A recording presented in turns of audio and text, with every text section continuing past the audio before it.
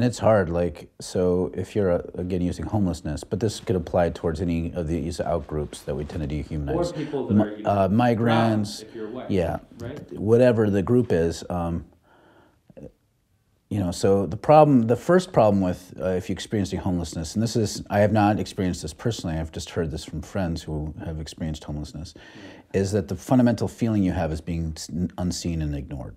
Yeah. Because we turn away from that. We don't want to see unpleasant things, and we just get used to the feeling of just not looking. Yeah. And so they're not seen. And then, but then, like, you know, the other day we were out and there was a loud man who was ostensibly homeless who was kind of yelling at people, right? And we were sitting and it was irritating. Yeah. So acting out, if a homeless person acts out, then we kind of, that amplifies our disgust feeling. And so instead of ignoring, then we kind of feel anger. That's the instinctive impulse, or dismissal. Right. Yeah.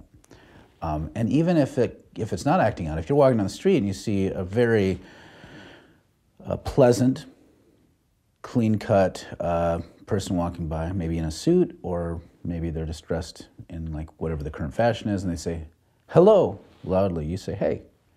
Homeless person does that. Oftentimes there's this confusion. And there's always these judgments that go on. So it's like all these things are kind of in the way from just being able to look at someone in the eyes and say, "Hey, are you having a good day?" And really meaning it. Yeah, I've definitely dehumanized people before just because they were so rich. Yeah. Yeah. Well, and the study says that like that's slightly less than, like there's the spectrum, right? So rich people fall into are generally, according to Lysana Harris and Susan Fisk, who've researched this, so you have this quadrant of people that are unwarm and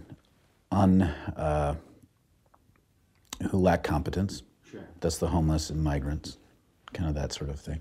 Then there's a category of warm but not competent, and that's like where your stereotypical grandma is, and you feel love towards them, but it's kind of a condescending love. Yeah. It's the way a lot of men feel towards their spouses, their wives. But that's still a form of recognizing humanity. It's just not their full humanity. And then you get the people that are high competence, low warmth, and this is where the rich usually fall. And so we have envy towards them. Mm-hmm. And so we still recognize a part of their humanity, and we resent them. Yeah. So there's not, but those are still, you still recognize their humanity. Your medial prefrontal cortex will still light up if you're following into the tendencies of this study.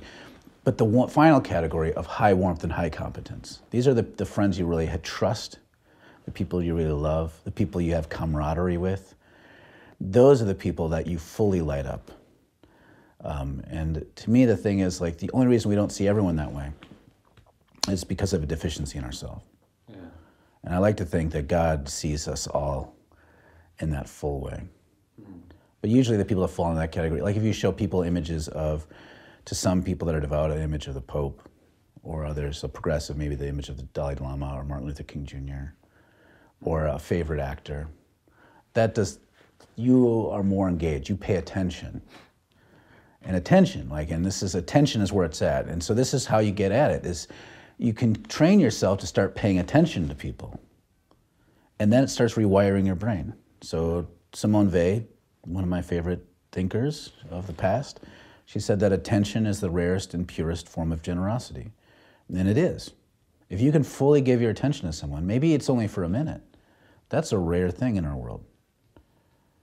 And that's not just like doing that thing that I've done a million times where someone's talking and I'm like not really hearing them and I'm being polite. No, it's about like fully giving someone attention. And whenever you give attention like that to God, that's what we call prayer and worship. Whenever you give that to someone in the real life, that's kind of like giving them worship. It's like fully giving your full presence to them, and it's a gift. And that's where transformation begins to happen. So in a sense, discovering your prophetic imagination happens by integrating your attention spans inwardly and outwardly in a process of action.